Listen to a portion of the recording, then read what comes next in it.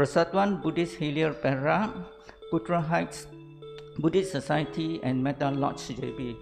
Okay, we welcome all our online listeners too. Okay, a synopsis of today's talk.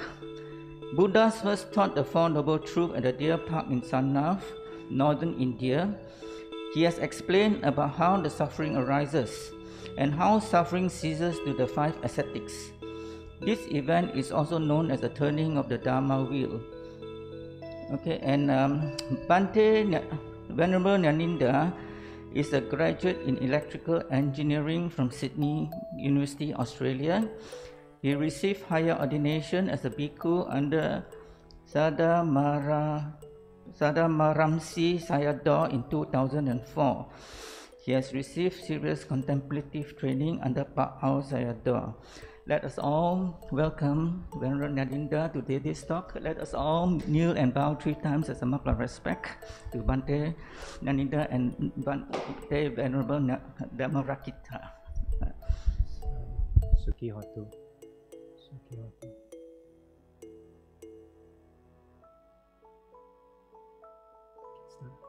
Okay. We will start by paying homage to the Buddha. Namo tassa bhagavato arahato samma sambuddhassa. Namo tassa bhagavato arahato samma sambuddhassa. Namo tassa bhagavato arahato Samma Sambuddhassa. Okay. Can hear the mic? Okay. So today's topic is the main core of Buddha's teaching, which is Four Noble Truths. And actually it is the solution for all problems.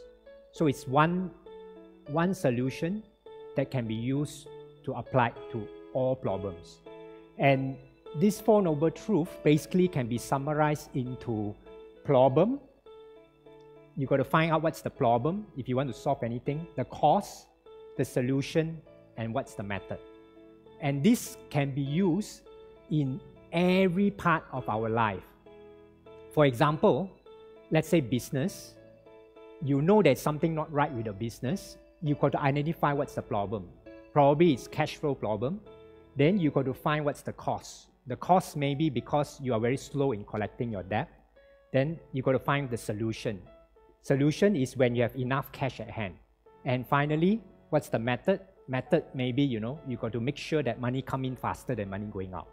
So business is one way. Engineering also, if your engine has some problem and you don't know what is it, you got to find out what's the problem.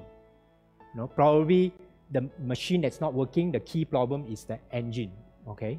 Then what's the cause? It might be engine oil insufficient. Then what's the solution? When the engine operates smoothly, then it's solved. Then what's the method? Probably add in engine oil. So it can be used in whatever, in fact, all problems that you have in your life. You have to identify the problems, identify the cause, identify how you solve it, and then the method. Now, today what we're going to talk about is the problem in life, okay? Life actually I will slowly in this talk to show you that there's only one problem, and that's dukkha, okay? Dukkha, normally translated traditionally as suffering, and I don't really like the word suffering because dukkha covers a very wide range of things. I would prefer the word unsatisfactoriness, okay? Because dukkha actually has, one way to look at dukkha has 3 parts. Dukkha dukkha, viparinama dukkha, and sankhara dukkha. Dukkha dukkha is the suffering due to pain and all that, and also suffering, mental suffering, those are dukkha dukkha. Viparinama dukkha is due to change. So I don't like the word suffering because happiness is also dukkha. Why happiness is dukkha? Because it's impermanent, it changes. When it changed, we felt a loss. We felt that we lost something that we like. So dukkha, a better word is unsatisfactoriness. So just now I mentioned dukkha dukkha, viparinama dukkha, and the third one is sankhara dukkha. Sankhara is sometimes translated as mental formation or mental volition, which means that any activity of the mind, or basically when we have the process of thinking or do something, because once we do something or think something, our self come out. That's when dukkha will come. There's unsatisfactoriness. We will go more into that. Okay. So basically, dukkha, unsatisfactoriness. That's the problem. Cause. Normally, we identify the cause as tanha. Okay. This is after that I will go into Dhamma Chakkappavatana Sutta, which is the turning of the wheels sutta, the first sutta taught by the Buddha. Buddha did define all this in that sutta. So, but I want to give you a rough summary first. So we have dukkha as unsatisfactoriness, the cause as tanha. Tanha traditionally translated as craving. Okay, I will give you another translation later on. Now we'll use the translation craving first, and the solution is the cessation of this tanha, and the path, the method, is the Noble Eightfold Path, which all Buddhists are familiar. Okay, and normally Noble Eightfold Path is taught as sila, samadhi, panya.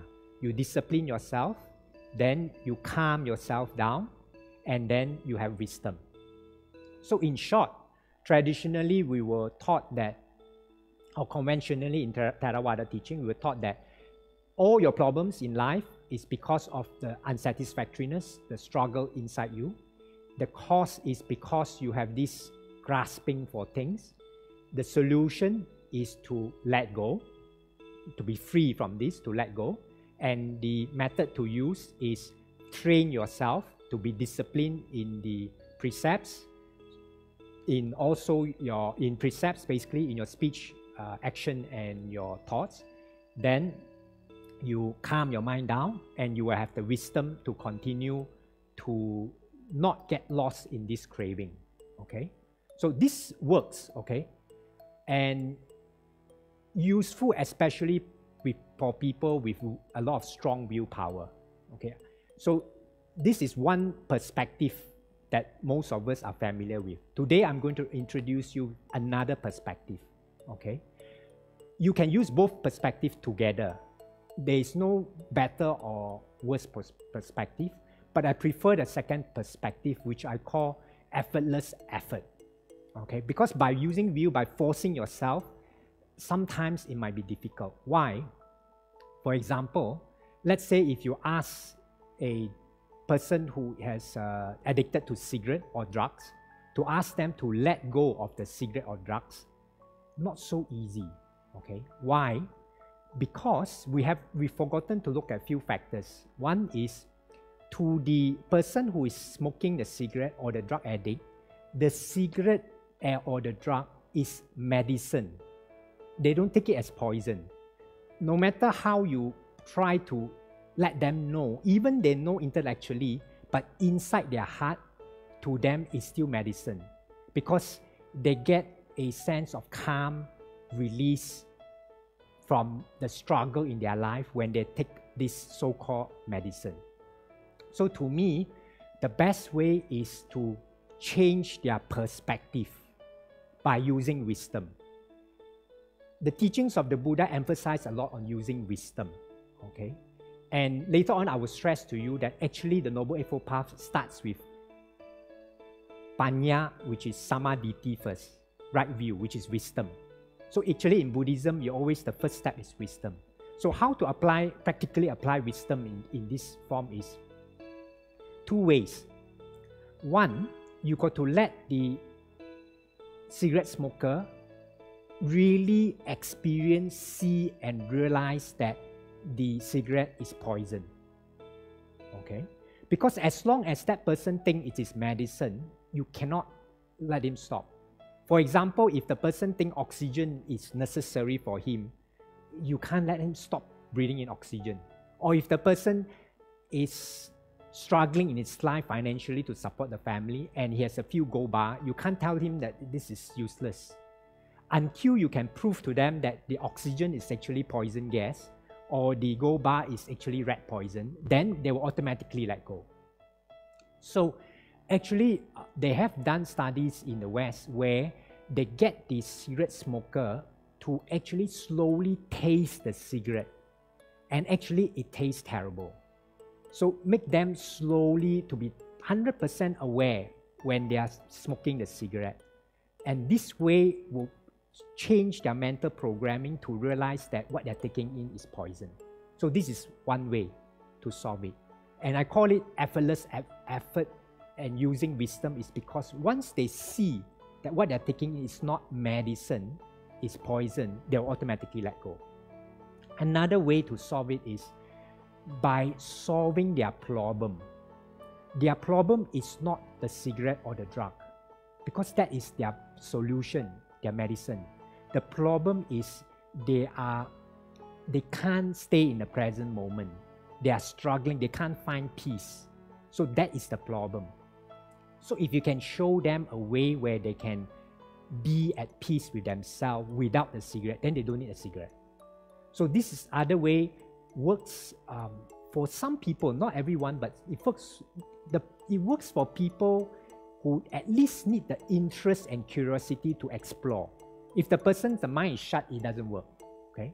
So this one, another one example I want to show you is a friend of my brother who is a chain smoker. Every time he needs to smoke when he's out with friends, but he doesn't feel comfortable. He knows smoking is not good for him, but he tried quitting many times, it doesn't work. And every time he find it difficult because when you go out with friends, all the friends don't smoke, and he got to go outside alone to smoke. He does feel a struggle there, but he can't find a way to solve. Until my brother introduced him to Goenka 10 days meditation retreat, somehow, maybe you can say, affinity or whatever, during that retreat, he found his peace and joy. And he realized that he don't need a cigarette. So from then on, he never smoked.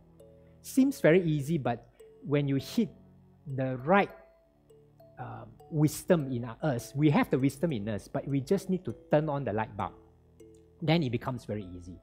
So this is one way I want to show you that if you see the problem and the cause immediately together, your solution is done already. Okay? Why I say that is, I think I've shared this before. For example, if you are being chased by a wild elephant, okay, and you suddenly realize that it's a dream, how do you solve the wild elephant? How do you solve the wild elephant? Huh? You will run. No, you were chased by a wild elephant and you suddenly realize that it's a dream.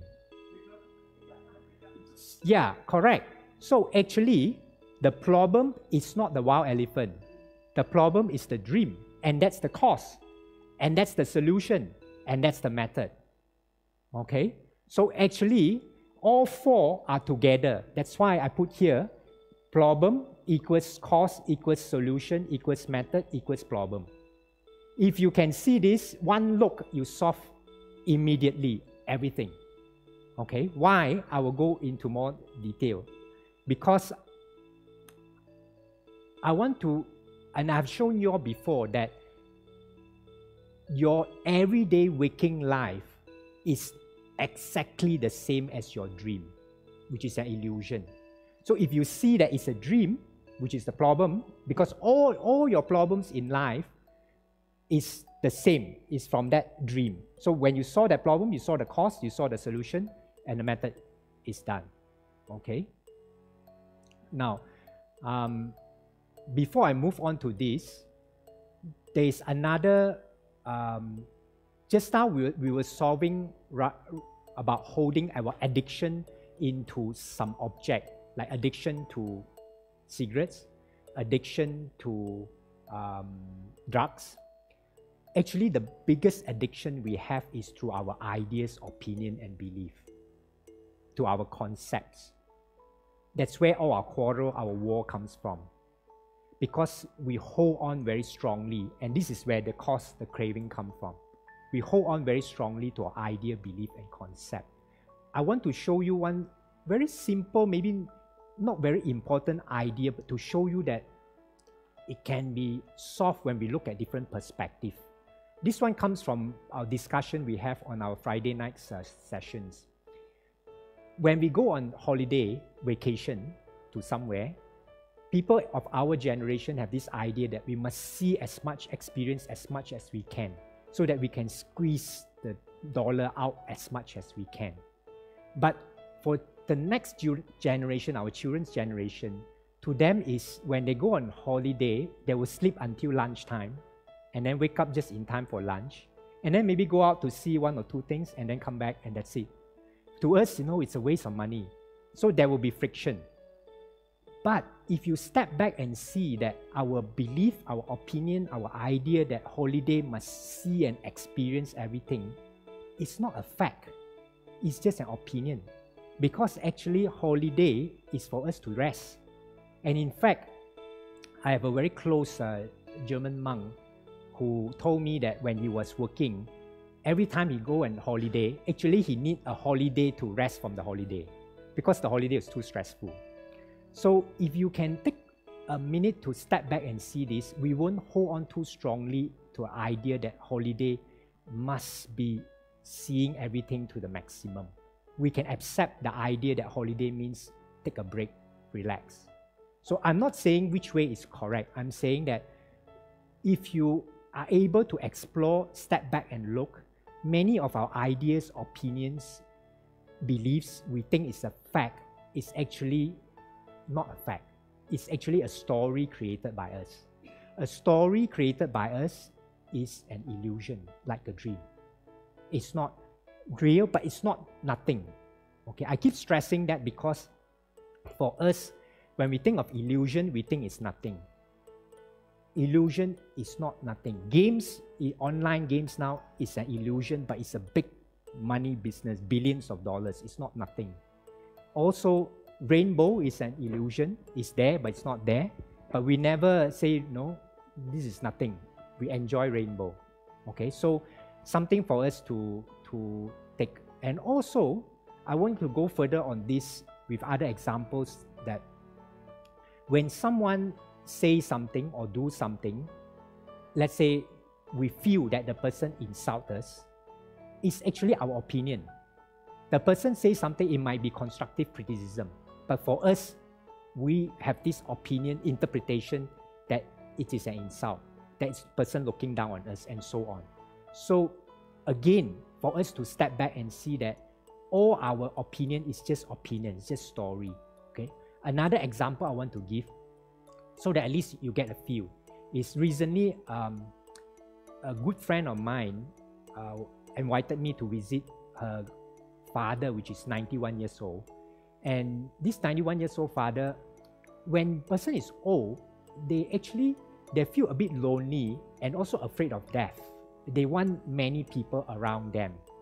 So that is the problem. Okay, the problem is not other things, but it's not a big problem. It's because it's natural. So this father was complaining, saying that no one take me out. Immediately the daughter got very defensive, as where do you want to go? So we get very defensive because when the father says no one take me out, our interpretation is father say I'm not filial, I'm not doing enough, and so on. We have 100 different interpretations when someone says something. We add in an amazing amount of story and special effects. Then we get upset over it. We get not satisfied. So again, I'm stressing that it is our interpretation, identification of whatever that's happening out there, our story, our illusory story, that's what causes problem. Okay, now we'll go to the Four Noble Truths. Okay, so what does Buddha says? What is the definition of the Four Noble Truths? So Buddha says, Jati pi dukkha, Jati as in birth. Okay, this one we all of us can identify. Birth as in you getting born, there is this struggle to different environment, so there is pain, suffering there. Jara pi dukkha, old age, that's suffering, because when you grow old, like I mentioned just now, the person who is 91 years old, we have this fear and so on. Vyadi pi dukkho, sickness is suffering. When you are sick, you can't do what you want. Even myself, when I was struggling with cough for 3 months, it was like, when is this going to end? Is it going to be forever? And so on. You struggle. Maranangpi dukkang, death is suffering, is dukkha, okay, unsatisfying or suffering. Apiyehi sampayogo, being with people that you don't like, that is definitely a torture, okay. Next, piyehi vipayogo, separation from people that we like, that's also a torture. Yampichang nalabati tampi dukkang, things that we want, we can't get, that is definitely a big struggle. So all these, we are very familiar, okay. We always talk about birth, old age, sickness and death, the samsara, that's our suffering, okay. But the key thing actually is the last part, sankitena pachupadana khanda dukkha. In summary, the 5, okay, the normal translation, pancha is 5. Upadana normally translate as clinging, grasping. Khanda as aggregates, okay. So 5 grasping, in short, the 5 grasping aggregates or 5 clinging aggregates is dukkha. But I prefer Bhante Punyaji's translation, which to me, make it easier for us to understand. His translation is the 5, he translates pancha as 5, upadana as personalization, and khanda as processes. Actually, we have 5 processes that's running, like the body process, the feeling process, the perception process, the mental formation process where we make stories out of whatever we perceive, and the consciousness, the awareness process. These 5 processes is not a problem, but the minute we personalize it as me, my process, that's the problem. When you personalize it, like for example, you personalize it, my father says that I'm not filial, I'm not doing enough, although I've done so much. That personalization is the problem. Or I am the parents, I'm the father, I pay money for this vacation, so we must see as much as possible. Why does the kid have their own way? That is the problem. So it's the personalization, when we try to claim ownership over things. Okay, when you can see this, actually we will step back. So it's not about, then you say, then I shouldn't personalize. It's not about should or should not. I keep emphasizing that my sharing is always about, I'm giving you a description of the truth, not a prescription. Whether you want to do A or B, it's up to you. But when you see that your hand is in fire, you don't need to know what to do to save your hand. You will know what to do. So as long as you can see how life works, you will know what to do. So similarly, if you can see that you are personalizing all your events in life, you will slowly stop personalizing. But first, you have to see it first. If you can't see, you can't take the second step, okay? So now, I want to do an exercise, okay? For this exercise, very simple, I need you to give feedback, very simple feedback. Just tell me what you feel after that, okay? So this exercise, I will go through first, then we will do slowly, okay? So this exercise is, my favorite exercise, is for you to think of something that make you very fearful, very afraid. I don't know, for some people it might be lizards only. They see lizards, they jump. Okay, my sister-in-law jumps when she sees lizards. Or it might be cockroaches, I don't know. Or it might be, I don't know, facing someone that very fearful. Or it might be monster or so on. Think of an event or thing or environment that makes you fearful. Then feel the body part where you feel this fear. It might be in your stomach. For me, last time when I was fearful of exams, I always have stomach problem. So put your awareness on the part of your body where you have this feeling. Then stop that thinking. Don't continue with that fearful thoughts. Continue with being aware of your feeling wherever you are, the body, whichever part of the body, and then slowly see what happens to it. Okay? Any questions? Everyone understand the instruction? Okay, then after that, I will ask you for feedback. Okay, so we start now. So think of something that makes you fearful. anything that makes you fearful. Okay. Now, feel the part of your body that feel the fear. It could be heart, it could be stomach. You can put your hands there also if you want. Feel that body sensation.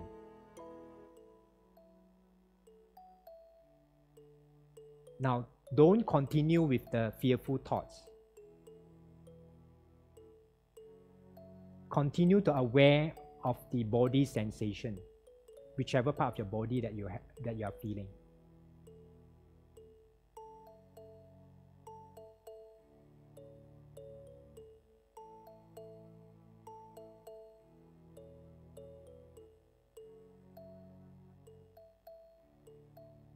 Okay, what do you feel on the body sensations? As you continue aware of it, what happened to the heat? First, you will feel heat. Then, as you continue to be aware, what happens to the heat? And then, after that, when you keep observing, then, okay, another person.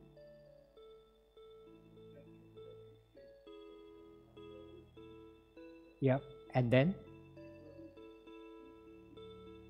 yep.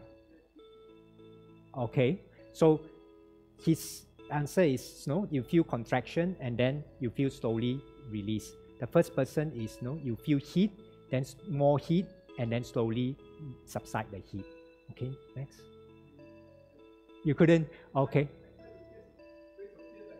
Okay, there are some people who can't think. Okay, so never mind, it's good. Okay, that means maybe you are sane, not fearful or anything. Okay, next person. Okay, then.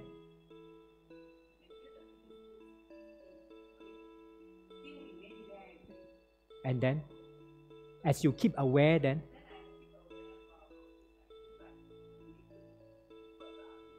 Okay. Okay, next. So first, you feel tension on the body, then slowly, it becomes a little bit more comfortable as you be more accepting towards it. Okay, next person.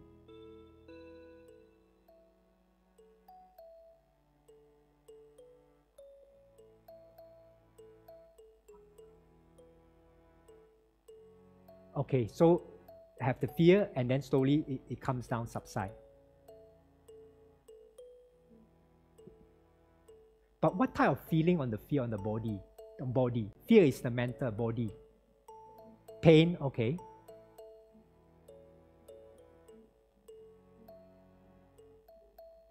Okay, slowly goes down. Okay. Okay, next person. Uncomfortable in the heart.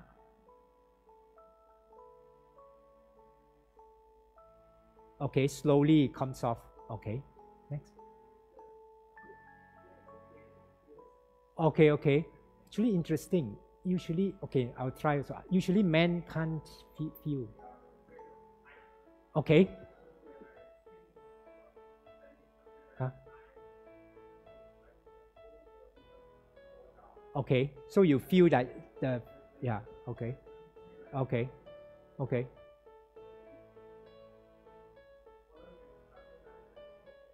Feeling, yeah. Okay, goes away slowly, okay. Okay, next person. Okay.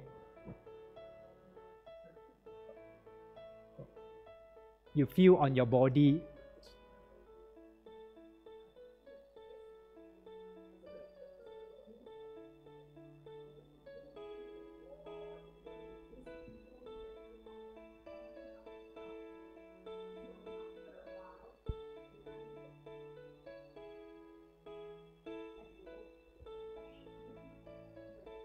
No, not about next thing. Next time you try this exercise, just aware of that body feeling. No need to let go, just aware of the body feeling. Okay. Next.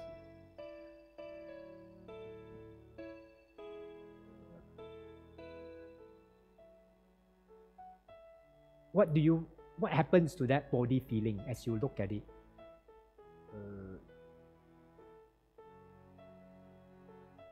It changed to intense anger. Intense anger. Yeah. And then as you look at it, then unless you find a way to relieve the cause, anger becomes very, very intense.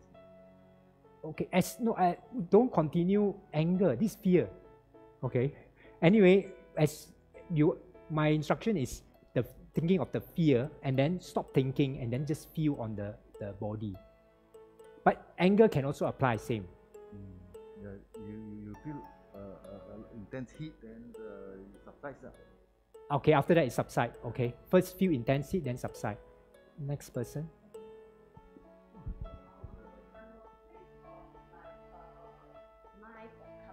When I look at it, it's make my whole body like shivering, Okay. So if I pull back my mind to my rising and falling, the thing slowly subsides, and then it just go off. Okay, but no need to put on your whole rising and falling. Just aware of that.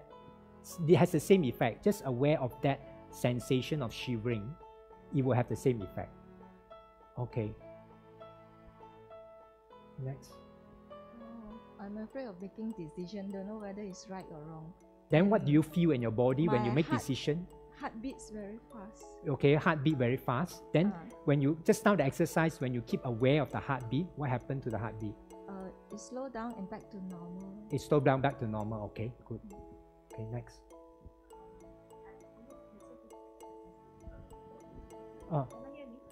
Yeah. I also have the same problem. So when I think of my fear, my heart starts pumping a little bit faster. Then when I stop to think about it and then I focus on the pumping of the heart, then it sort of pumps slower and then I feel a little bit more calmer. Okay. So when you stop, continue thinking about the problem, and continue aware of the body sensation, it slowly gets calmer. Okay. Last person. For me, it would be fear of being found out, especially if you do something really very wrong. Fear of being found out. Okay. Then what do you feel on your body sensation? Feel intense coldness. Cold. Okay. But then when you keep looking at that coldness, what happened to the coldness? It depends on whether you are able to overcome it. Not overcome, just aware of that coldness. Oh, then you realize there's nothing you can do about it, so you sort of try to control the. Not control. My exercise is to just look at that coldness. Well, for a while we just try to be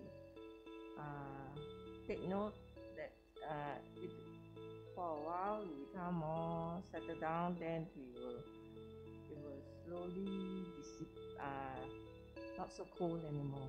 Okay, it will slowly subside and not so cold. Okay, some of you didn't get the point, but I want to stress this, and you might not be aware. The reason I asked you to do this exercise is because I want to show you two things. One is your fear. It will be the same for anger and all the other emotions. This exercise is fear, but it's the same for anger. Comes from your thinking.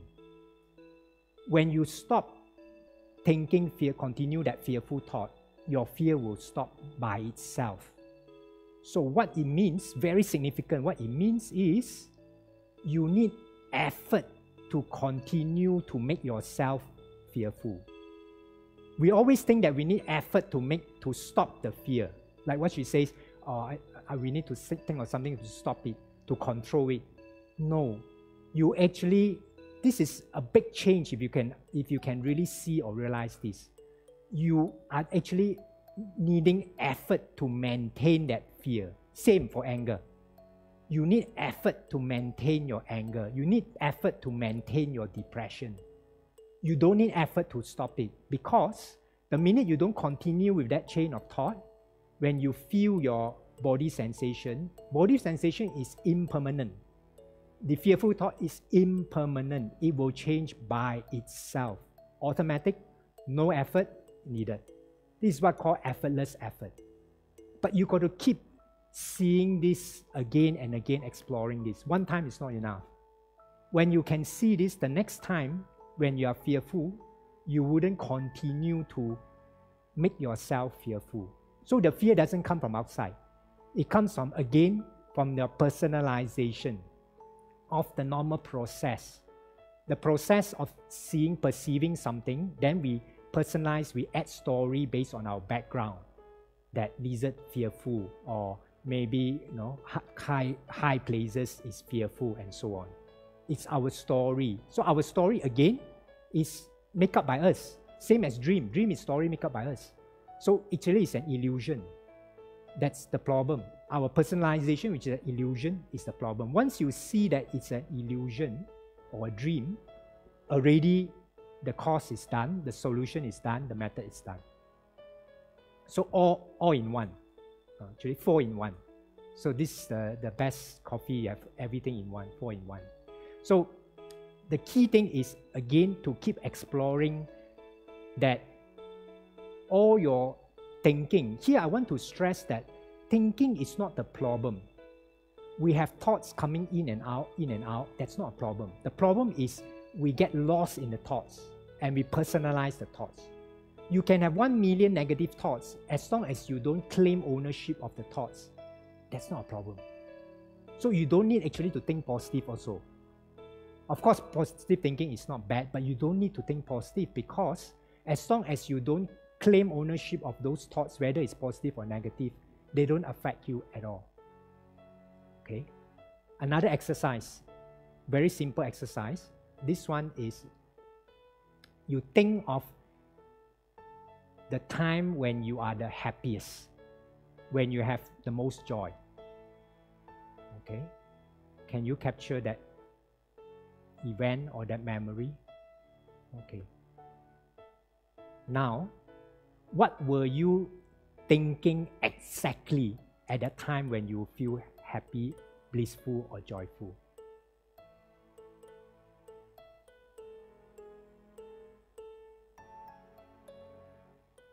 What were you thinking exactly? Anyone? Sorry? Yeah, that is after. After you were happy, then you will maybe have these thoughts that don't end so fast. Then the happiness is gone. Okay? But I'm saying that when you were happy at that time, what was the thinking that caused that? What is the exact thinking that caused that happiness? Yeah, that is your feeling. When you feel very clear, yeah, that's the feeling. I'm saying that what were you thinking at that time? Yes. Actually, you were not thinking anything. There are thoughts that come and go, but you were not thinking anything when you were most happy, joyful, blissful. So again, I want to stress that the problem that we have is the thinking. Not thoughts. Thoughts come and go. The problem is the thinking. If we are not lost in thinkings, we are okay. At this moment now, when you are not thinking anything, what's your feeling? Peaceful, calm. So naturally, again, I want to stress another second point is, naturally, we are peaceful, calm. That's our default. That's default setting. We don't have to do anything. We don't have to meditate to become calm and peaceful. We just have to make sure we don't corrupt this calm and peaceful, which is already there. So we have to reset all the time. Actually, you don't have to reset all the time. You have to remember that you are away from the setting. Because this is default. You have to reset all the time means you still have to do something. So this is the beauty of us human being. We are being, we are not human doing. As long as you know how to be, you're okay. But unfortunately, we always want to do something like, how should I reset? Should I do this to get back? No, you don't, because it's default. Default means if you don't do anything, it's there.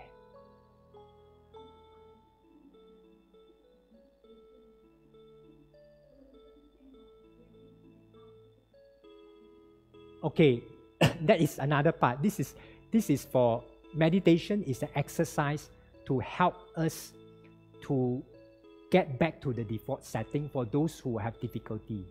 Okay, so this is meditation is a prescription. So that prescription depends on which teacher you have. Some teacher will ask you to use object breathing. Some will ask you to just sit and aware. Okay, whichever object that is helpful for you. Okay, this is for another discussion. But today's discussion is to tell you that actually you don't have to do anything to get back to the default setting because that's default. Okay, why we have to do something is because our default setting, which is natural, has become not normal.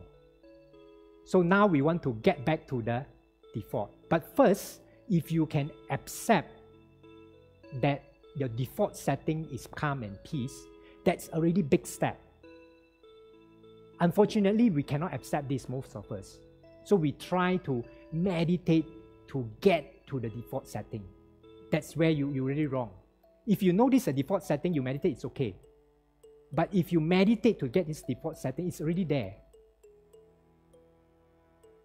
Okay? Any questions on this?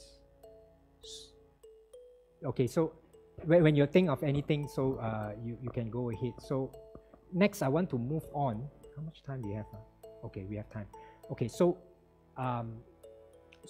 important to see that all the emotions that we have just now, the exercise, are created by ourselves. Okay, which means that all our experience in our daily life, this one I stress many times in all my sharing. All the experience, all the emotions that we have is through our thinking, not throughout there.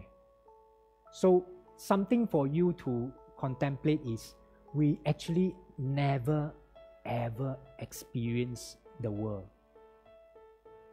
Your family and all that. It might be very shocking, but that's the truth. You never ever experience the world. You only experience your thinking of the world. So Bhante, is it we are what we think? Yes, we are what we think, correct. So we are, the whole world is formed from our personalization, our thoughts. Your wife is your idea of the person. It's not the reality. You never experience the reality. But I'm not saying there's no reality out there. There is a reality out there, but you never ever experience it. You experience your perspective of the reality. Since you experience your perspective of your reality, and this experience is created by your thinking, by your story that you make up, you shouldn't be afraid of it. So the only thing if you can learn from this is not to be afraid of your emotion, whether it's positive, negative, or even depression. You are going a long way already. Because it's created by yourself. Why are you afraid of it? You have the choice not to continue with this emotion. You might not have a choice what thoughts come every moment, but you have a choice to whether continue thinking this thought or not. So this is a big change in your life if you can see this. Again, through wisdom. No need effort. Again, I call it effortless effort. Yes, you have to at least make a decision to look in this direction. Okay? If you just sit down and goyang kaki and not do anything, of course you won't see. You have to at least have this effort to see. Once you see, you don't need any willpower effort to change. So this is what I want to keep stressing. So, second noble truth. Okay, we have finished first noble truth, which I summarize it to personalization of what we experience. That's the only problem we have. Okay, or you can make it easier to tell yourself. Basically, it's your thinking. Thinking, not thoughts. Or thoughts means thoughts random thoughts that come. So the next time when you're overthinking, you can tell yourself that this is the cause of my problem. Take a deep breath. This is where deep breath will help in. Meditation will help in to cut your being lost in there. Then automatically you go back to the default. You don't have to ask me how to get back default because that's default. Okay? You need to get somewhere when it's not default. Default means it's natural you. So as long as you don't continue with the thoughts, then it's back to default. But unfortunately, again, you got to explore. We have this belief, very strong belief, that overthinking will help us solve problem. We think that if we can't solve a problem, we think more, we will solve the problem. We think more, we solve the problem. No. Actually, when you think more, it becomes more stressful. When your mind is not calm, it's not efficient, you won't get the solution. Okay? Okay. Okay. Okay. Okay. So there are few. First thing is to see, to realize that the overthinking is not helping you. Now you say that I cannot stop my thinking because you have this very deep belief that overthinking is helping you. So you got to see that, number one, your thinking is not reality. For example, just now I give the example of your thinking that go holiday must make use of it to see every single thing. That's not a fact. Or you're thinking that this guy is a bad guy or a good guy. It's not a fact, but we always take it as a fact. So actually, you can say none of your thinking is a fact. So if you can first explore that, not to believe in all your thinking, then that's the step that you explore. When you see one time that your thinking is not fact, 2 times, 3 times, 4 times, slowly, automatically, you won't believe your thinking 100%. Then you won't continue your thinking. You get me? There is no specific method that I prescribe to you because everyone has different way. It's like, how do you learn? How does baby learn to walk or talk? There's no specific way. You just guide them and let them walk. In fact, Mark Twain has this quote that if we were to teach our kids how to learn, how to walk and talk, like the way we teach them how to read and write, all of them will stutter and limp. Because you use a method and force them, it doesn't work. Naturally, we will know if you look at the right direction. Okay, so the key thing is to keep exploring that your thoughts are not fact, not reality. You keep exploring this, then one day you don't see that they are true. And then also see that, or to try that one time not to keep thinking to solve your problem. Once you're successful one time, then the next time will be more successful. I'll give you an example. There is this company, which very big company, a real life story. They have hundreds of millions of dollars of contract, and they were supposed to do this project in. They know their engineering team knows they can only finish in 1 year, but they were asked to finish it in half a year, and they know it's impossible. So they keep thinking all sorts of things, keep thinking and cracking their brain. They couldn't solve it. So the leader, the head says, forget it. We can't work 24 hours like this. So we'll give up on this. We'll tell the client that we can't do it, and I will take the blame. Okay, so you all go home. We finish. We cut off this project. We can't do. So all of them went home. Next day, this boss leader came back to the office early and saw his engineers were there already. So he walked to the nearest engineer and says, "What happened? I told the project is finished." The engineer says, "Yesterday when you told us that the project is off, actually, although I'm guilty to say that, I actually felt relief because we were really crackling and really tired. So I went home, totally forget about this project, relax, have a good time with my wife, with my kids. I played with my kids, very happy, went to sleep early. In the middle of the night, suddenly the idea came out how to solve this problem. So I came in early. When I came in, my colleagues were already there and they have the same idea in their head. And we started working on it, and we are quite confident we can solve this project in half a year." It's a real life story. So in this company, later on, they have this motto. Every time they were stuck, they couldn't solve the project, they were asked, "Have you given up yet?" So the thing is, we keep thinking we will solve the problem. Same when we're in university, when you can't solve any problems, you go to sleep. The next morning you wake up, suddenly you have the solution. So it's not, when you have confidence in this, the Dhamma is not confidence by faith, by blind faith. This is confident faith in its result coming out. when you try one time it works, second time it works, then slowly you won't get lost in the thinking so much. It got to go by wisdom, not by force. Okay. Okay, now we move to the second noble truth. Okay, so second noble truth, I summarize it as tanha, okay, which is normally translated as craving, but Bhante Punjaji translates as emotional reaction.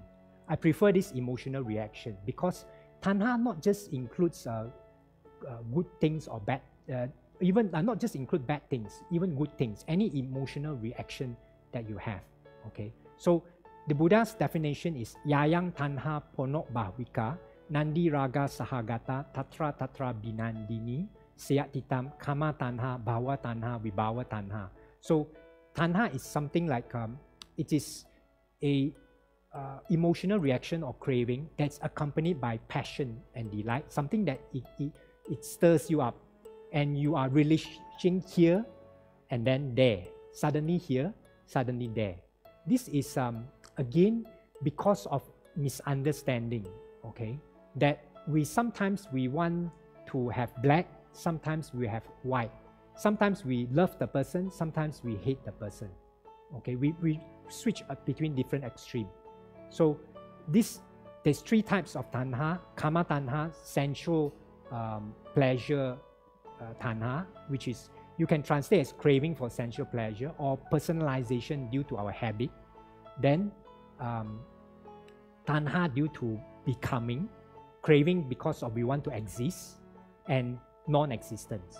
Okay, this craving don't exist. Bhante Punjaji talks very well on paticca samuppada, that you are paticca samuppada, quite the dependent origination.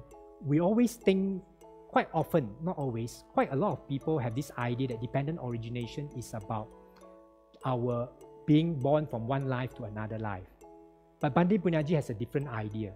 To him, it's actually, this is another topic for another day, but just to brief you that, to him, dependent origination is a formula of how we turn our normal experience of the five aggregates or five processes into an existence. We personalize it.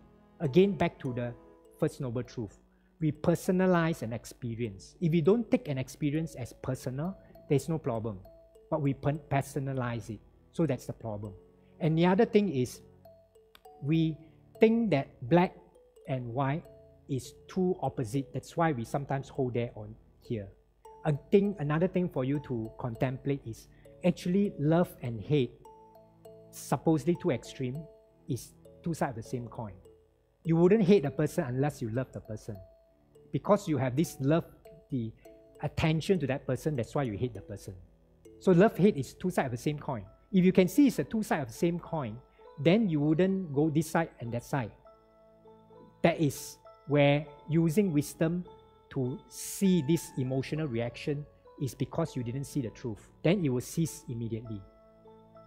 There is nothing that ceases when the third part, the solution, is when you see that there is nothing real in there, then it doesn't continue to exist.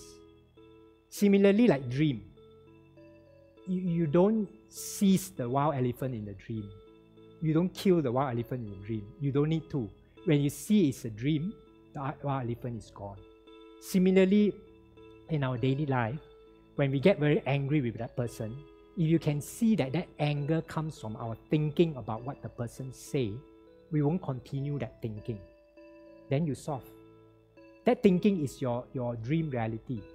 There's two ways to solve. One is when you see that you are continue creating the anger, you will solve. Another one is if you can feel the body when you are angry, you will feel the heat, you won't continue to hurt yourself. So again, by wisdom, very easy to solve this. Okay? Now, any questions on this before we would third noble truth? Okay, third noble truth. So, third noble truth, the Buddha, this is again in Dhammacakkappavattana Sutta. Yo tassa yeva tanhaya asesa viraga nirodo chago patinisago muti analayo. So, the remainderless fading and cessation of the emotional reaction or craving, that means it's totally no more, through either renunciation or letting go, relinquishment, freedom from it, non-stick of it, of this emotional reaction or craving, that's when it ceases. When you don't have any more strong emotional reaction or no more craving towards something. Okay? So this is something that we can look, that the reason we hold on to this outside thing is because of our misconception. So again, using wisdom. Okay? Now, the last part. Okay? The last part is Noble Eightfold Path. So Noble Eightfold Path, I want to show you.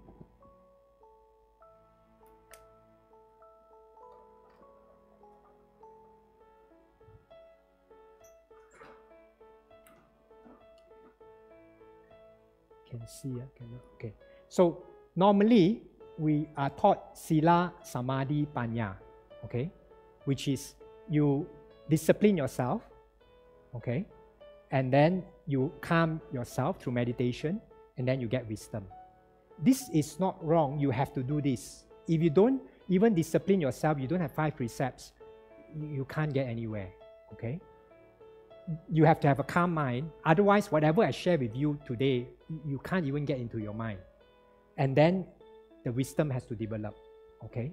But this is common to all religion. Christians knows this, Muslim knows this. What is different in Buddhism is if you don't have wisdom of the next part, you are not a Buddhist. You haven't even stepped into the door of Buddhism. You might have all this, but you haven't stepped into the door of Buddhism. And what is the wisdom? Is Samadhi, Sama Sankappo.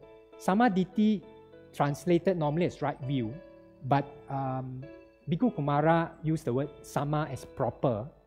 I would prefer either proper or Bhante Punyaji's translation harmonious, because right have this idea of right and wrong. This one is not about right and wrong, because right and wrong is subjective. Your right might be my wrong might be your right, okay? This is proper or harmonious as in it goes towards the direction of enlightenment, awakening, okay? So it start off, see, Panya, we will learn Noble Eightfold Path always start with Ditti, Samadhi, which is the view or perspective. If you can't get your view correct, you're not going anywhere. If you go and get your direction correct, to go, let's say if you want to go Singapore, if your direction is north, you will never reach there. Even though you can meditate very hard, you work very hard, you sit 24 hours, you're not going to get there. Meditation is important. I'm not saying not important. I'm saying that first you got to get your view correct. Okay? What is the view? Is Noble Eightfold Path. 4 Noble Truths. 4 Noble Truths, karma, dependent origination, those are the view. So what is 4 Noble Truths? I just shared with you just now. The key thing is your personalization of events that happen out there. They are just an event, but we personalize it. Okay, this next one, if you can have this correct view, then you have to keep working on it on Sama Sankappo, thought, or sometimes translate orientation. Another way to look at it, I'm not saying, I'm just giving you different perspective. No perspective is 100% absolute, okay? One way to look at it is, this is like the IQ. This is the EQ. When you have the, here you know what to do, this one has to follow, okay? So this one, how to follow on Sankappo is 3 parts. The Sama Sankappa, proper thought or right thought or harmonious thought or orientation, start renunciation. This renunciation is not becoming monks or nun. It's not holding on to things. And why you don't hold on to things? Because you saw it's an illusion. It's created by you. You don't need any effort again. If someone thinks that this pen is his, he needs it to depend on it to survive, he can't let go. But if you tell him this is a poison, immediately he will throw away. So it's about seeing the truth, then you will have automatic renunciation. The letting go is automatic. Like durian fruit, when it is ripe, you will let go. You don't go up and pluck, it's unripe. Can't eat. Same, harmlessness and non-evil will happen. You won't harm other people when you see that whatever you see out there, you experience out there is your own projection, your own creation. So what is there to harm? What is there to hateful, you have ill will with? So again, through wisdom. That's why when you have the wisdom, you only step into the Buddha's teaching. Okay? So now back to the other two. So when you have this the correct wisdom, then in your speech, action, and lifestyle, Pandey Punyaji translate as lifestyle instead of livelihood. You have to, in all these three, you have to apply what you see. You have to explore. When you speak, when you act, whatever lifestyle you have, can you see that it's your own personalization, it's your own projection? Can you see the next time when you hear someone say something, it's not he or she that makes you angry or sad or upset, it's your thinking, your interpretation, your identification of it. Can you see this? That's why I keep encouraging people to keep exploring the Dhamma in your daily drama. This is actually my Friday night sessions. I call it awareness of Dhamma in daily drama. Because every day you have many drama. Maybe, some friction with other people and so on, or disappointment with other people. Can you make use of all this to see that you are personalizing your experience? And when you can see this in your speech, action, and livelihood, you are getting very close to the next part, which is the samadhi. Samadhi normally translated as concentration. I don't really like the word concentration because nowadays many people, including Bhikkhu Kumara, has pointed that there is nowhere in the text that Buddha asks us to fix our mind into one single object. I'm not saying this is wrong. I'm saying that it's not something that is emphasized by the Buddha. It's a method that can help us to calm our mind, but it's not emphasized, not a method that Buddha specifically emphasized. So I prefer the translation of samadhi as a composure, being able to compose, because adi is to put, sama is together, put together. So it's like the mind put together in place, that's composure. So this has three parts, vayamo, effort, or sometimes Pandey Punyaji translates as practice, mindfulness, and then composure. So to me, is when you have the right wisdom, you keep applying in all aspects of your life, then slowly this wisdom becomes part of you. No longer needs to practice, it becomes part of you. In what the Buddha says, Buddha is the Dhamma, Dhamma is the Buddha. So through these last three parts, when you keep moving effort towards this direction and using awareness, you will become, the mind will put together to become the Dhamma. Okay, this is one way of seeing the Noble Eightfold Path. So, okay, want to end with this.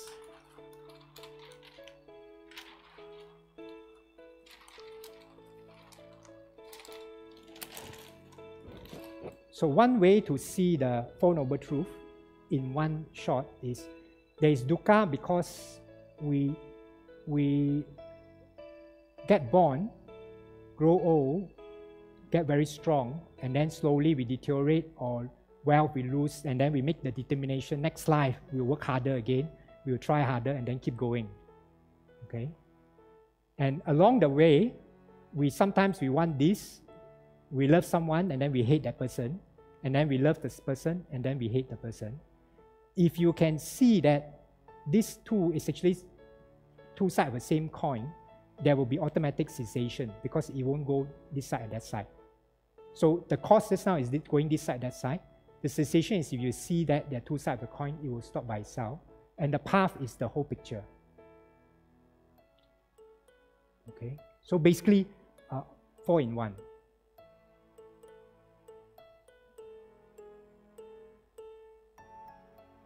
Any questions? Thank you very much, Bhante. Let's say sadhu 3 times, Bhante. Sadhu, sadhu, sadhu. Okay, we open up for questions. No, I'll start first. Okay. Okay, Bante, we're talking about to stop the thinking, right? So that okay, before you go on, I never say stop thinking. Don't stop the thinking, because the more you try to stop thinking, the more thinking you're will talking come. about the overcoming fear. You say then you stop the thinking. No, I'm saying that don't continue to think. There's big difference. Okay. Sometimes two things seem similar, but it's a very big difference. To stop thinking means I don't want to think, I don't want to think, I don't want to think. This is what most meditators, including myself, do for quite a number of years. Then more thoughts come and more thoughts come, and you got more stressful. By the time you finish the meditation session, you become very stressful. You're supposed to get calm, but you become very stressful. So never ever stop thinking. But do not continue to use effort to keep thinking. That's a big difference. Okay, please, good question, so that I can clarify this point. But the problem still persists. Let's say I'm afraid of the lizard will still be there when I don't think about it. Okay. But when I see the lizard, then the fear automatically arose in me. Good question. Okay. When you keep seeing, this one you have to explore. Okay. It's not by logic. It's by exploring. When you keep seeing that the fear of the lizard comes from your thinking, not comes from the lizard, you got to keep seeing, keep seeing that the fear comes from the thinking, not from the lizard. Right. Slowly, you're not afraid of lizard, because the problem is not lizard, the problem is your thinking. You don't have to do anything. Right. It's like, my question to you is like, if you saw your hand is in the fire, what to do to solve this problem? No need, your hand you put up. So now you think the problem is the lizard. So every time you see a lizard, you have problem. But if you can see, you have to see and realize the problem is not the lizard, it's your thinking, then no problem. I give you a real life example, okay? Of course, they cannot do this anymore. This one maybe 20, 30 years. Only in America they can do this. There is a businessman very afraid of snake, okay? So he somehow got more and more fearful because of his thinking, okay? Until he cannot work anymore. Like, he will come to the office, he will jump on the table because he thought he saw snake, imaginary snake, okay? His mind thinking he can't differentiate. But our mind actually, default setting can, okay? But he no more default setting. So he got to go into the mental hospital already. He was checked into the mental hospital and supposed to be there permanently. So the wife asked this psychiatrist to help. This psychiatrist is a very unconventional psychiatrist because he believed, this is not his natural belief, not by force. He believed there is no mad people in the world. Everyone is mentally healthy. It's default setting. It's just that somehow their mind get lost. So what he did was, he arranged with an attendant in this mental hospital, in the shower room of this patient. Before the patient was in, he turned on the hot shower. Okay, before that, he go and buy a lot of rubber snakes. Okay, and also he borrowed a real python, big real python. Okay, brought the python to this guy's shower, put the python on the shower, turned the shower on because I think they like hot water. So put the python there and put a lot of rubber snakes there. Okay, then ask the attendant to wheel the guy. The guy is actually heavily drug sedated because he's a bit lost cuckoo. Wheel him in. Okay, then when the guy in, then suddenly he shout, "No snakes!" He's really frightened, fearful. Then this psychiatrist told him, until you can identify which one is real, which one is false snake, I won't bring you out.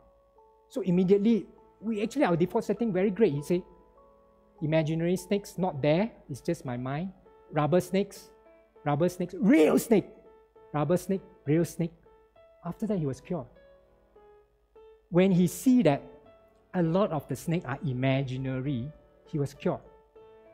But you can't do this exercise now, you get sued. I'm saying that the problem is we don't see that our problem comes from not the lizard, it comes from our thinking. We solved the wrong problem. It's like engineering, the car not working, you thought it is the the oil meter is problem. But actually oil meter indicate correctly you don't have enough oil.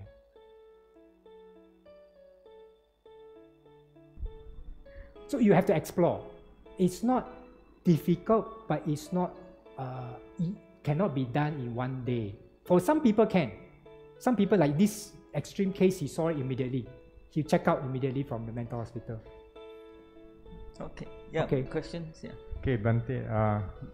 You see, I understand the way you look at things, because you say there must be a right view or proper view, meaning that you must have the right or proper understanding before you can solve the problem. Now, the thing here is, what we are practicing is we are actually practicing to see the proper or the right view. Like, I mean, as meditation, we would like to see everything is a mental construct, meaning that when you sit down, when you're applying mindfulness and you're mindful of things, then this, like, anicca, anatta will arise in you, because you see the arising and cessations of whatever body or mental processes that come in. But that is experiential understanding, meaning that you have to see it before you get the right or proper view. But if, like, your way, you cannot, I mean, it is rather difficult to get the proper view unless you experience it You yourself. experience it in your daily life. Like, for example, the next time, to me, the way that I share with you, it's much easier for lay people to practice. Why? In the whole day, how many times have you got upset or angry or sad or afraid? Many times. You can see where all this emotion come from immediately. You don't have to find a place to go to retreat. I'm not saying retreat not good, it's very good. I'm saying that you can experience the Dhamma immediately, every moment in your life. And you can explore more your view every day in your life. Because your environment, yes, you sit down, you saw your breath changing, anicca, not a real environment. It's a created environment. It might not work when you go out. When you go out, the boss says something that's not anicca anymore. I'm asking you to practice it immediately in your daily life. See that that is non-self, that is anicca, immediately. Okay, but I mean, I have followed Bante Bunyaji for a while. I mean, I saw his YouTube, but I find that he's very scientific in this, because he was a doctor. I'm not pro or against Bante Bunyaji. I like his translation. His method has its plus. Every method has its plus or minus. But I love his translation because it gives me a totally different perspective on how to see the Dhamma. Yeah. Sorry, anyway, you're saying? I'm just hoping that you can give us more real life examples of how to do it, so that we can slowly, get into the understanding of what you say. Everything is about mental construct, thinking that very simple. Fineness. I keep stressing this, that in your daily life, especially because drama easier. Okay, let's say if you are drinking, eating, sleeping, that one not so much drama. So the next time when you have a drama, which is often, see where does your emotion come from. If you don't maintain let's say the next time you're angry, which can happen, I presume many times, unless you are sane, then the next time when you're angry, see if you don't maintain that angry thought, can that anger be sustained? Practice, experiment with it. Let's say if someone says something and you get very angry, or someone do something or not do something, you get very angry. If you don't continue this chain of thought, why didn't he do this? How come he do this? Why he do this to me? He's insulting me. If you don't continue this chain of thought, can you continue to be angry? No, it's impossible.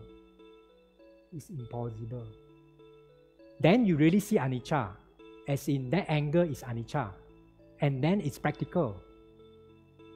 You don't need to suppress the anger anymore. In fact, don't suppress the anger. Use the anger. The next time you are angry, this is why I keep sharing with people that I share. The next time you're angry, you're upset, you should be, yes, I'm happy. Now I can experiment with this anger. If no anger, then I cannot experiment. But normally when we're angry, we get very upset. Oh, I shouldn't be angry. I'm a Buddhist. How can I be like that? No. Next time when you're angry, yes, I have my opportunity. I can practice. Yes. Okay, any other good questions? Anger. We are always taught to watch anger, watch whatever emotion that arises in you and just watch it without clinging to it. But it keeps coming back. Yeah, like because it doesn't work that way. If you watch to investigate, to me it's different. It keeps coming back because you think that the anger comes from that person or that thing. Then it will come back because it's not my control. It's not my fault that I'm angry because this stupid person keeps saying this stupid thing, so I have to get angry. But now I'm telling you to, don't believe me, to explore that it's not what the person say, it's what you think the person say that's caused you anger. And you don't have to continue slapping yourself. I call anger, any extreme emotion, slapping yourself. You don't have to. But if you want to, it's okay. As long as you know you are slapping yourself, not that person slapping you. You won't continue for long. Sometimes you want to because you are grouchy or grumpy, but it's not harmful because you know that I am making a choice. I want to slap myself, okay? It's no other people's fault. Then it's okay. You get what I mean? I think this is much more practical than just watching, seeing the angle. You can do that also. I'm not saying all the methods you have learned before are all useful. There are no methods which are not useful. But I like to introduce you a method which I call effortless effort. You don't need to do it only when you are in the meditation hall. Meditation hall is useful to calm your mind. If you don't have any awareness at all, your mind is running wild. Like I know an ex-schoolmate who joined my session, his mind is just wow. I couldn't recognize him. I thought, who is this guy who, I start with a meditation session. He was like, he just can't, then you understand what I'm saying.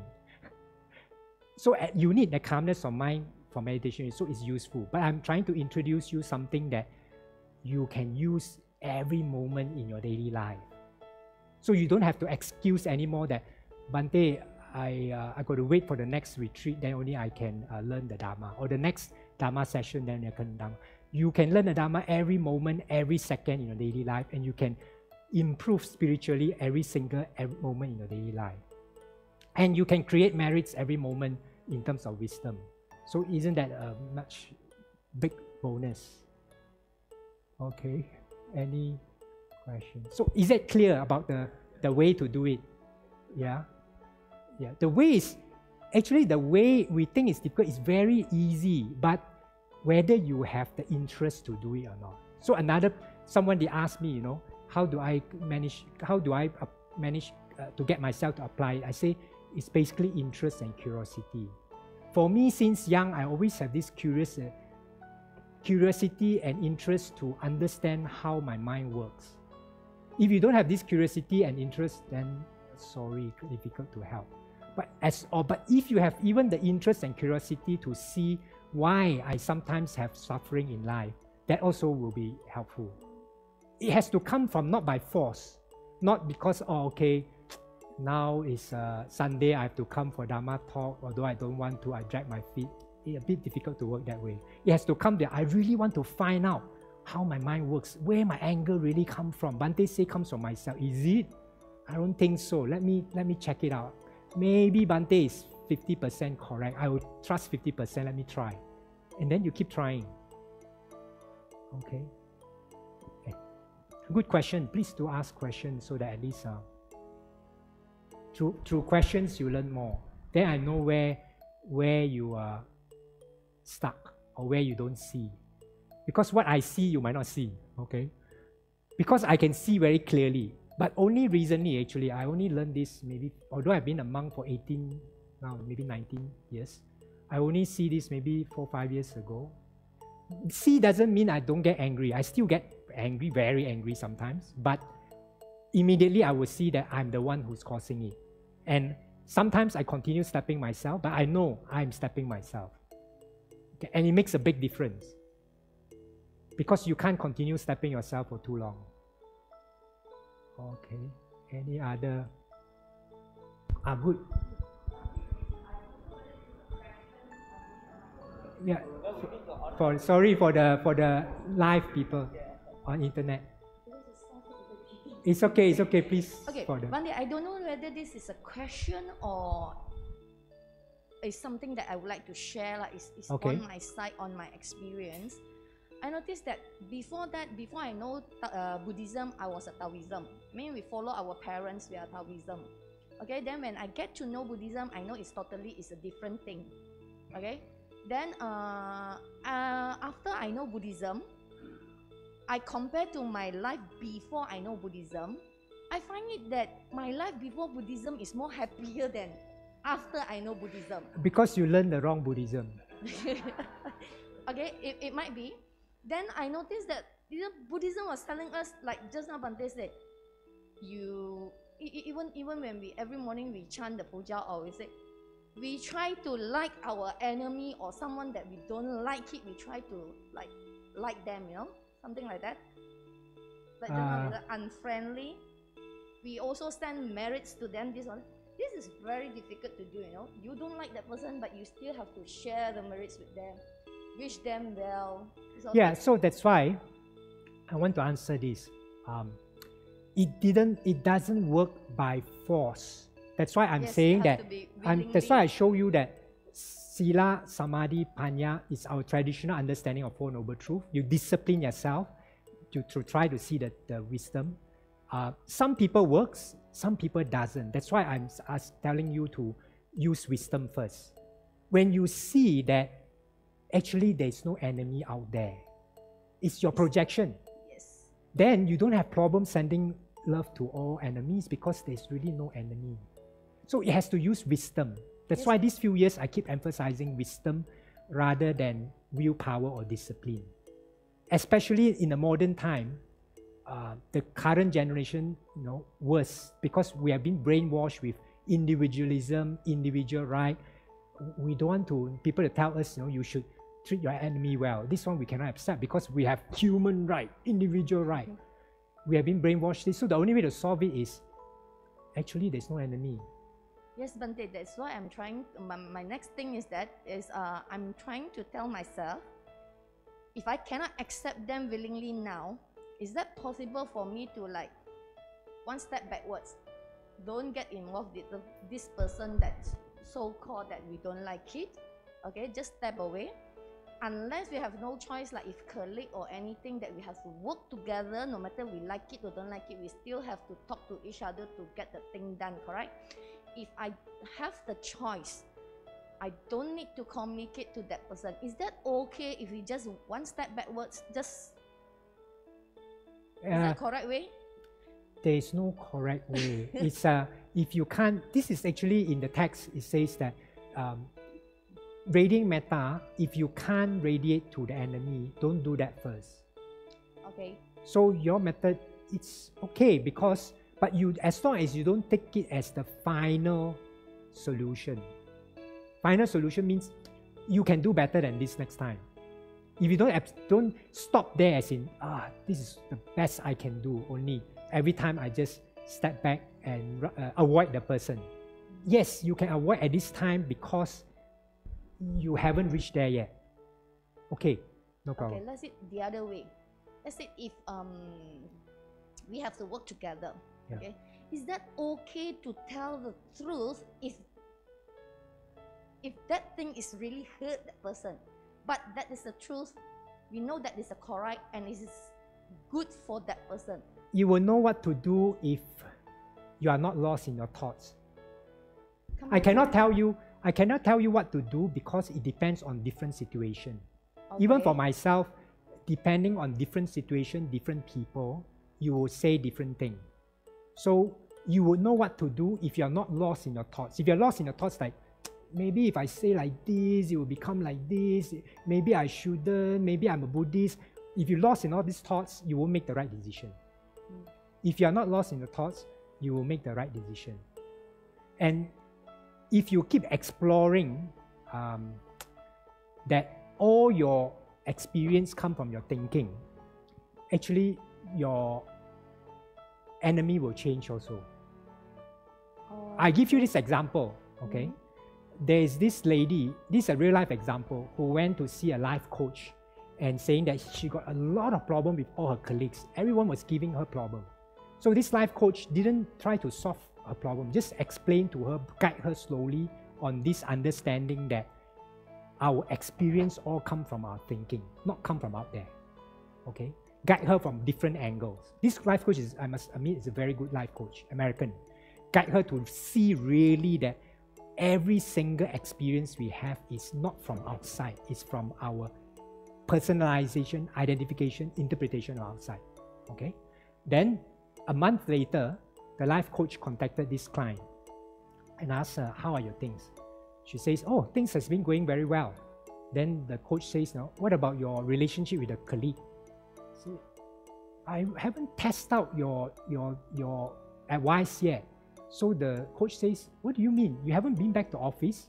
She said, yeah, I've been back to office, but somehow everyone has been treating me very nice. There's like no problem anymore. So I didn't really test your technique. Why? Because she changed.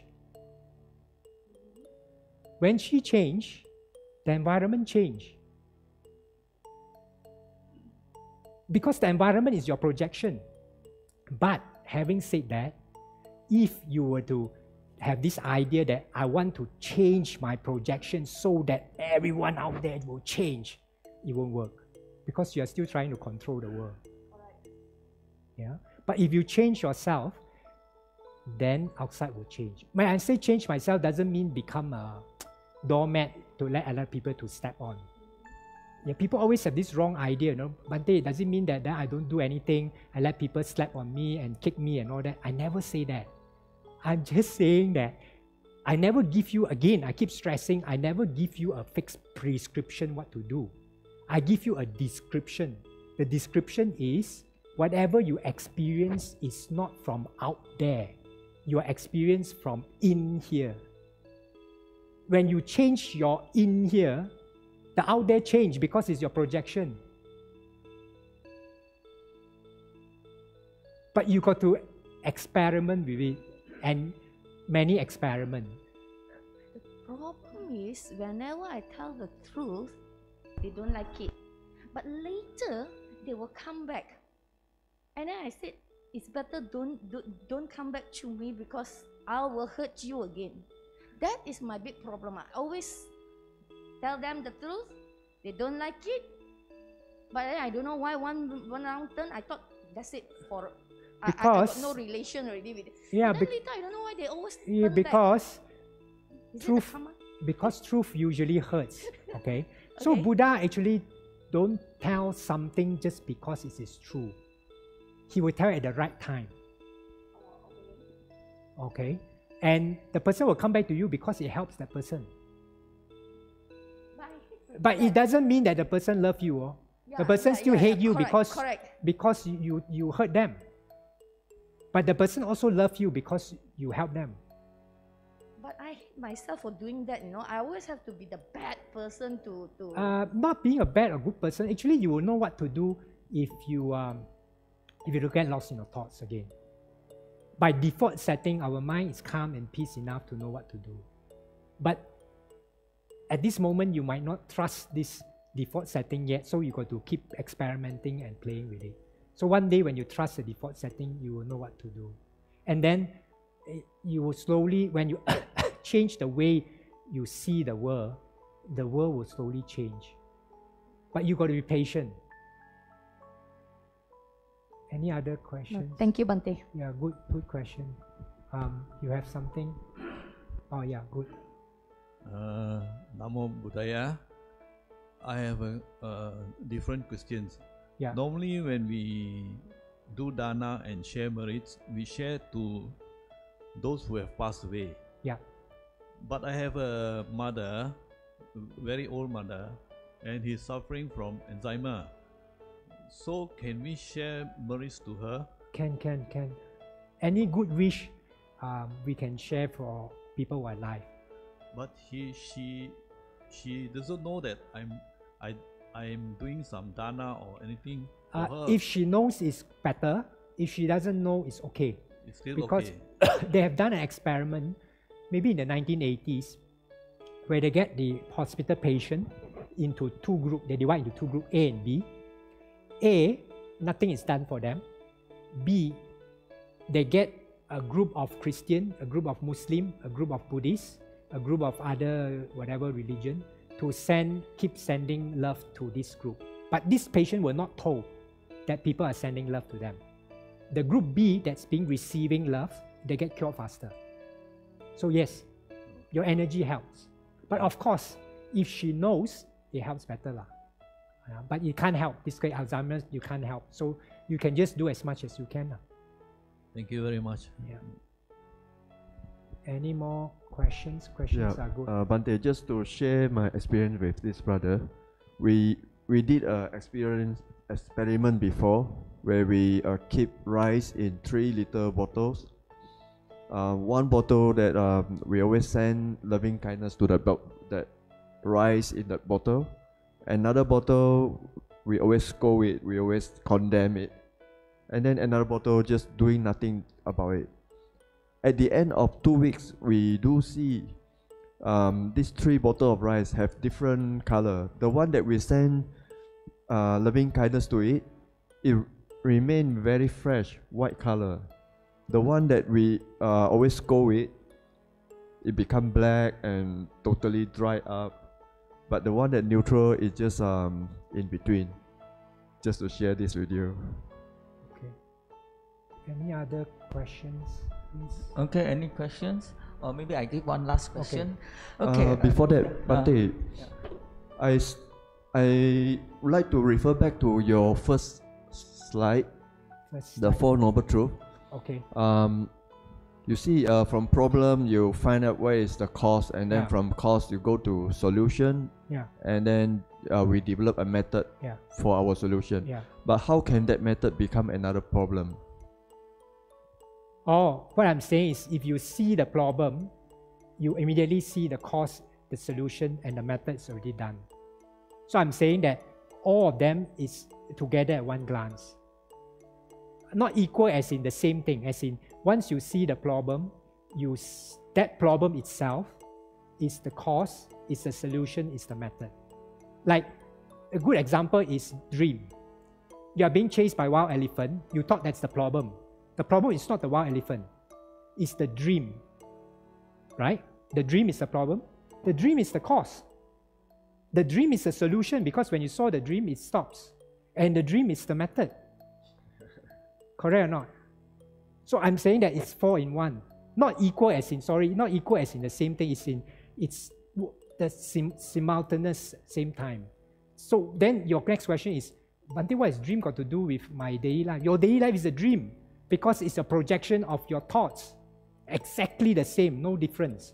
So when you can see your daily event, every single daily event without fail, without exception, it's not the problem. You only have one problem, which is the dream, your projection, and it's the cause of all your problems. And it's a solution because you saw that it's a projection, you won't continue projecting it, or even if you continue projecting it, you won't take it seriously. And that's the method. So solve one, kill all. So it's the past practice that you have meditating, all that, please continue, okay? Otherwise, it might not be so easy to see. But I feel that there are some people who has they have maybe good karma from the past. They can see this immediately without the practice. And the practice is not wrong. But again, I point out that if you don't have the correct view, you can keep practicing very hard, don't know where you go. Okay, you can work very hard 24 hours meditating non-stop without moving. But if you don't have the correct view, you are not going anywhere. Okay? Okay, Bhante. Yeah, this Four Noble Truth, Buddha also mentioned that whatever have the nature of arising will have the nature of ceasing. In the dependent origination, yes. Okay. So what's your question? So, how does it fit into this Four Noble Truth? Whatever they have the nature of arising. That's not the part of Four Noble. That is one of the Dhamma that Buddha taught. Whatever has nature of arise ceases, that one is dependent origination. Okay. How you can use this is one way. Okay. Oh, sorry. One way that you can use this is when you can see that this problem or arises because of a dream, it ceases immediately. When you saw the arising, you saw the cessation. And actually the arising and the cessation comes together in this sense. Because that's the dream, you saw it, it ceases same moment. Yeah? Okay, thank you, Bhante.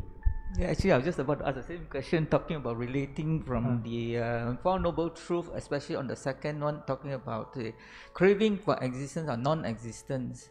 But then, actually, is it an irony or conflict with your dependent origination? Because of craving, that's like created a birth of a person, is it? Yeah. So what's the we question? should be craving for non-existence, which is what? No, craving for non-existence is same for craving for existence. Because when you don't want something, that thing will keep coming. When you don't want thoughts, try this. When you're meditating, don't think of, let's say, I don't know, your favorite food, don't think of durian. More durian will keep coming. So non-existence is the same, two sides of the same coin. Yeah, so it's the same. Craving for existence and non-existence is just two sides of the same coin. And it's back to, that's why, this is another thing that I realized over the years. A lot of Buddhists, including myself, for many years, we thought the problem is ego. And we try to get rid of the ego. When you try to get rid of the ego becomes stronger because you think that there is an ego. But Buddha says in the beginning is anatta. It's not that before you are enlightened, you are atta, you have a self. After you're enlightened, then becomes anatta. No. Before you're enlightened, it's anatta. After you're enlightened, it's still anatta. This is a big difference. That means there is no ego to get rid. Because there is no ego in the first place. But there is not nothing. There is 5 processes which we mistakenly taken as a self. So we got to see that, again, this is an illusion created by us. Once we see it's a dream illusion, we won't continue with this dream illusion, then it stops. So no need to get rid of the self because it doesn't exist in the first place. You're trying to get rid of nothing. Yeah, because as Buddhists, we are talking about dependent origination because of ignorance. That's why the birth. But then we are rejoicing when we get kids and we got grandkids. So it's like an irony of sorts. You can rejoice by not. If you don't take it personal, birth actually is not a problem. The problem is when we take it personal. The person struggling. We take it personal. Same with old age. If you don't take it personal, I am getting old. I am getting lonely, then actually the process is not a problem. Okay. If there's no more question, let's say sadhu 3 times and bow 3 times before we share of merit. Yeah, before we share of merits with our Bhante. About 3 times first.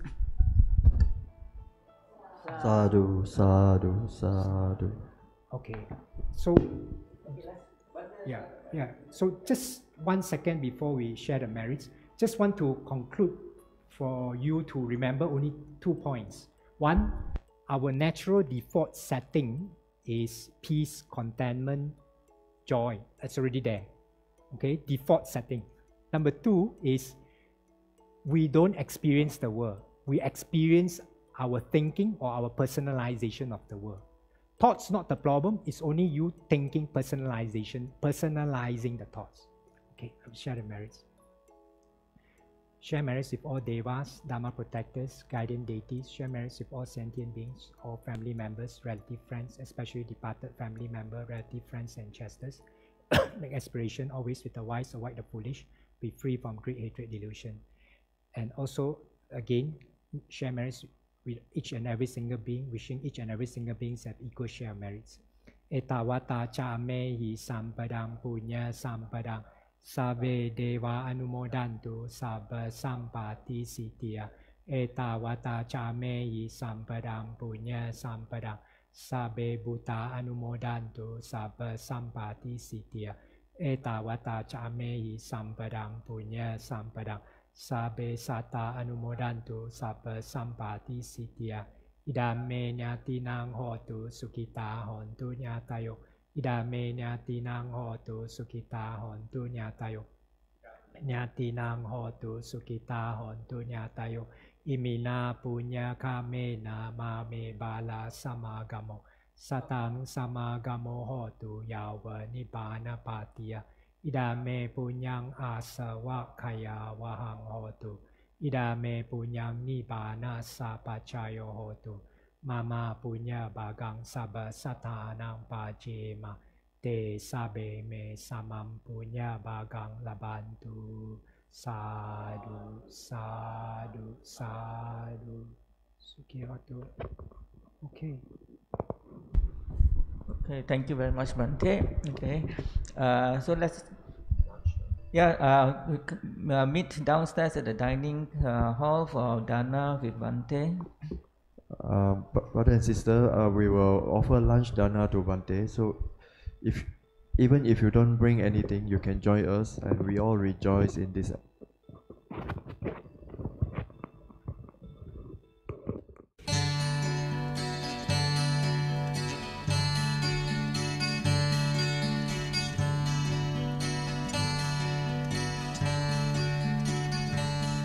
Right thought will lead beyond to wisdom's holy height, and show to me the surest way to pass through sorrow's night.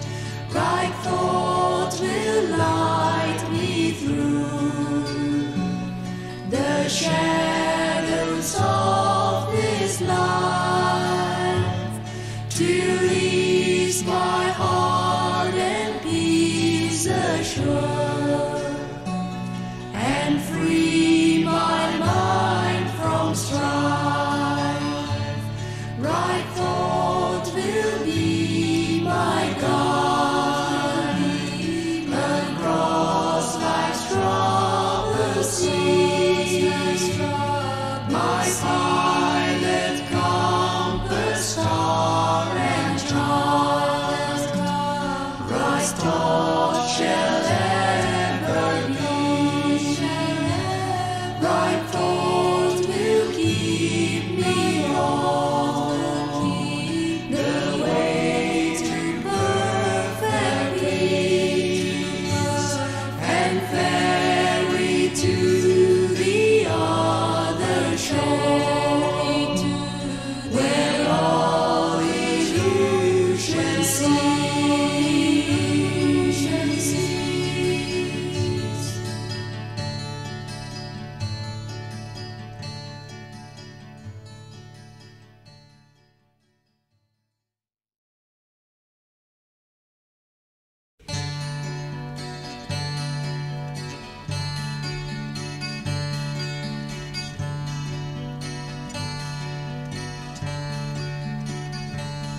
Right thought will lead beyond to wisdom's holy height, and show to me the surest way to pass through sorrow's night. Right thought will light me through the shadows of this life.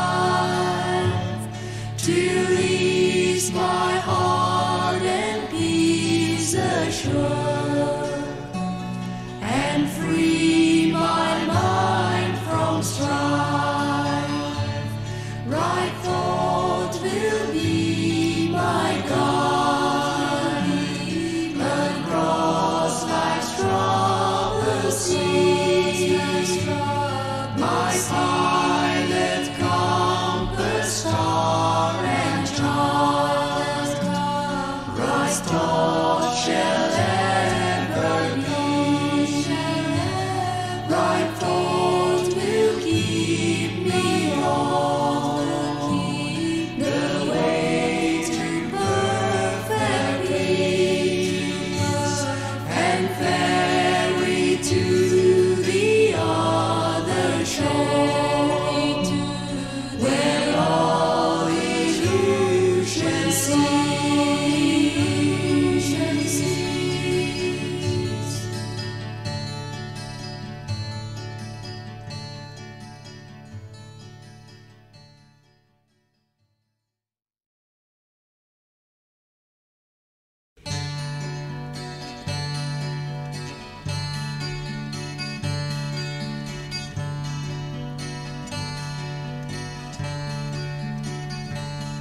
Right thought will lead me on to